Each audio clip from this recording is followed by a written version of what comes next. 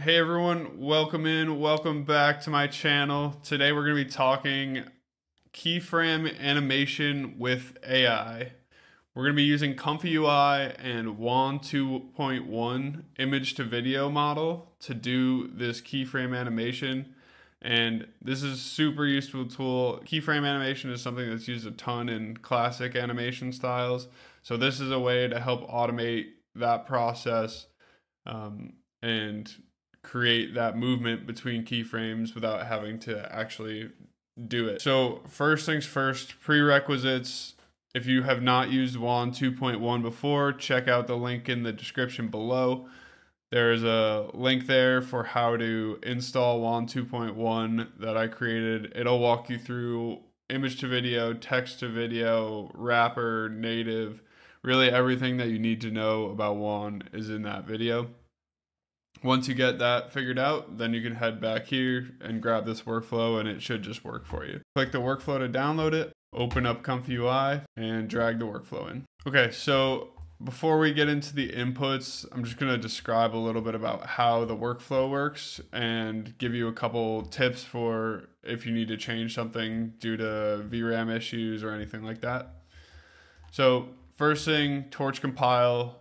Not everyone is able to make this work. You need Triton working, and I know it's a challenge on Windows. So if you don't have it working, just bypass it. It's not going to affect anything.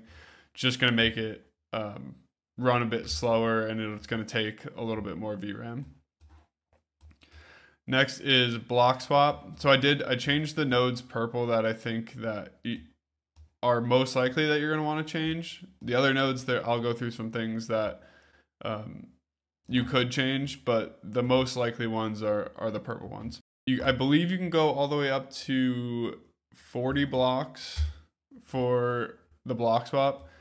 This significantly reduces the amount of VRAM that the generation will need. However, it's going to take much longer to run if you have to use all 40. So it's really a balance of how few blocks can you swap in order to balance the speed and memory saving capability of block swap. Okay, the other one is Tcache. I would recommend keeping it around 0.1. You do see a quality hit when you use Tcache, so if you're not liking the quality that you're getting, I would recommend maybe just bypassing Tcache. It's going to slow down a little bit, but you'll get better quality. Okay, so now the things that you could change if you're still having issues. So first one, quantization. So I have it on FP8 right now. I can even run it disabled, but FP8 makes it run with less VRAM. I'm also going to use FP16 fast.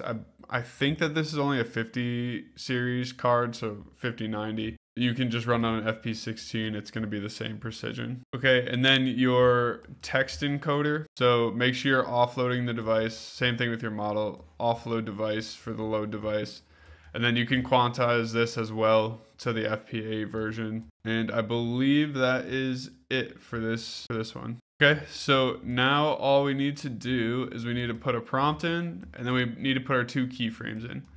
So make sure for your keyframes, they can't be something, like outlandish. The keyframes need to be at least realistic for the model to go between. If they're something crazy, you're just going to end up with a scene cut in the middle, and it's going to be the first keyframe moving a little bit and then the second keyframe moving a little bit, and it's not going to be what you want. So they need to have a obvious path between them for the motion to work. So it needs to be like the same outfit, similar hair, they need to be similar images in order for it to generate movement between them well. And then throw in a prompt. So just try to describe how the character would get from keyframe 1 to keyframe 2. All right, so I just said a woman with purple energy coming from her hands holds out her hand. And then for your height and width, generally you should keep them at this 832 by 480 ratio.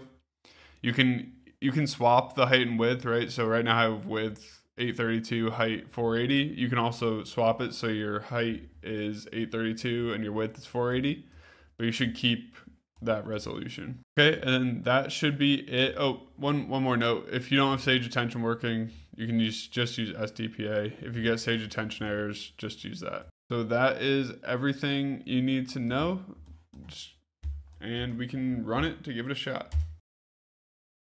All right, so you can see we get a pretty cool generation here. To me, this is much better than what we had with HunYuan. The quality stays better. The end frame and the beginning frame adhere much more to the original keyframes. I really like this workflow. I think if you're looking for a way to do keyframe animation and a way to automate your keyframe animation better, this lets you do it with just 2 keyframes and a prompt. And I have seen some people even get a bit crazier with their prompts. As long as the model can kind of like see a way between the 2 keyframes, you can prompt for some pretty cool motion between them. Okay, so that is it for this video. I hope you find value in this. If you run into any issues, join the Discord. Always happy to help with troubleshooting there. Join my Patreon, 100% free. I'll never charge for content or workflows on there. It's really just there to help me host my files and post files a little bit early so that you all get notified when the files come out. Follow my other socials. Anywhere you can give me a follow helps me put out more content. And thanks for watching. I'll talk to you again in the next video.